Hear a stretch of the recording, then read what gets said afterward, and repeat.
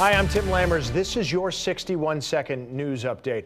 Yesterday's public hearing regarding school vaccinations brought so many people to that hearing that it lasted about 21 and a half hours, ending today.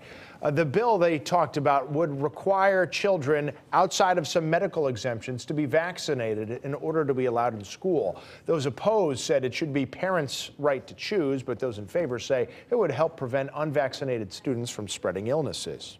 Well, there's a big speed bump in the tolls discussion. Governor Ned Lamont announced that he's going to hit the pause button on his plan to have truck-only tolling. This is after the State House and Senate failed to take a vote this week.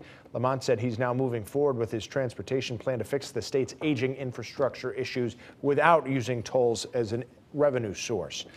Kent Mawhinney, one of the suspects charged in Jennifer Dulos' disappearance, is due back in court today. He has been charged with conspiracy to commit murder. He has not posted bond, so as of right now, he is still in jail. Stay with us on air, online, and through the Fox 61 News app for any updates on his hearing today. That was your 61-second news update. For more news, weather, and traffic updates, you can download that all-new Fox 61 News app.